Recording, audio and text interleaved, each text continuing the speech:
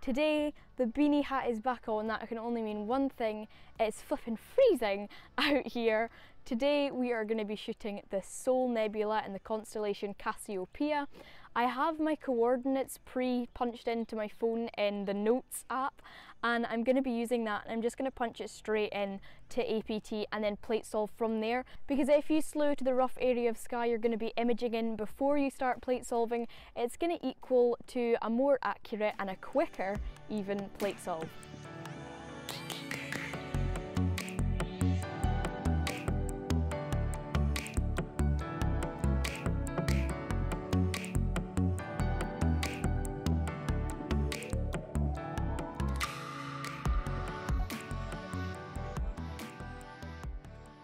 I didn't think I was going to get imaging tonight, to be honest. I'm flipping relieved to say that we are imaging on the Soul Nebula. Clouds rolled in, I had to wait about 2 hours for them to clear.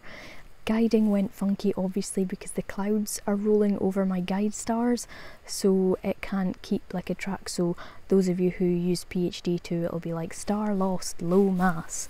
I'm like, okay. And then finally what held me up was I didn't know if I was on the Soul Nebula or not. I should have trusted myself. So the graph is currently looking like this. We've got an error of about 1.6, 1.5, which is brilliant considering a month ago I was getting an error of 30.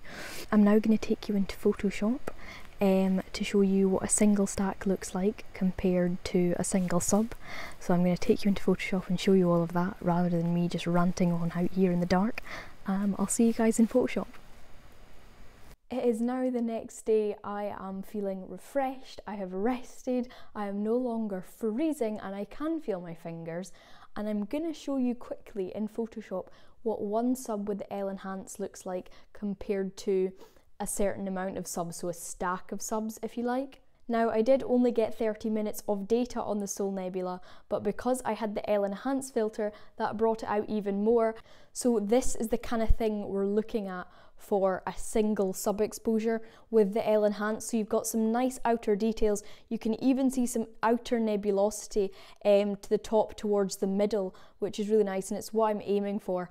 So you will be able to see some banding and even some colour noise. I think I've removed most of that, but definitely some banding in this image, and that is because there's a very low signal to noise ratio. Now what do I mean by that? I mean the proportion of noise versus actual data in the image. So in this case the noise is high and the signal is low. So this is what we're looking for, a single, and then I've placed it roughly in the same position so you can see an almost exact comparison. This was my final stack.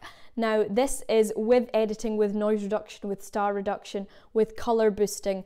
This was only a stretch and some colour noise reduction, so you've got to appreciate that when you're comparing the two, but you do get an idea for the outer regions, the amount of detail you're getting in comparison to the two.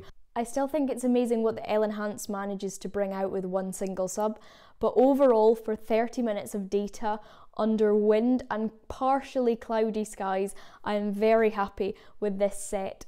I won't be going back to the Soul Nebula this year. I'm looking towards the winter constellations now, if that gives you a hint to what I'm going to be doing next.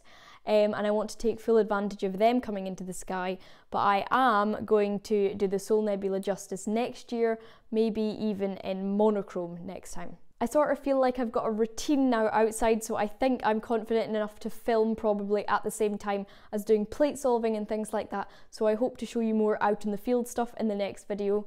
Thank you guys so much for watching. I'll see you all in the next one, but until then, happy stargazing, stay safe and clear skies.